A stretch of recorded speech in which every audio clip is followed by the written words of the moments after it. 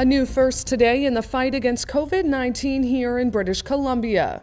A woman is recovering after having a blood clot linked to the administration of the COVID-19 vaccine. And this was following a receipt of an AstraZeneca COVID-19 vaccination. The person is a woman in their 40s. She is stable and currently receiving treatment in a hospital in Vancouver Coastal Health. Dr. Henry says the chance of developing a blood clot is low.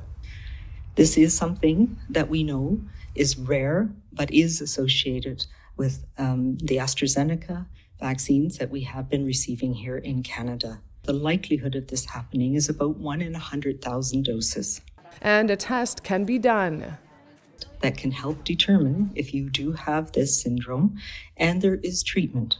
But of course, recognizing symptoms and getting treatment early is important. Symptoms are likely to show up between 4 to 28 days after you receive the vaccine, such as a persistent, severe headache, shortness of breath, chest pain or severe abdominal pain, and swelling or redness in a limb.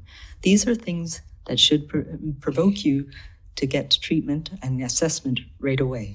Also announced today, the 2 millionth dose will have been given to people in British Columbia. This is very good news. Alana Kelly, Glacier Media.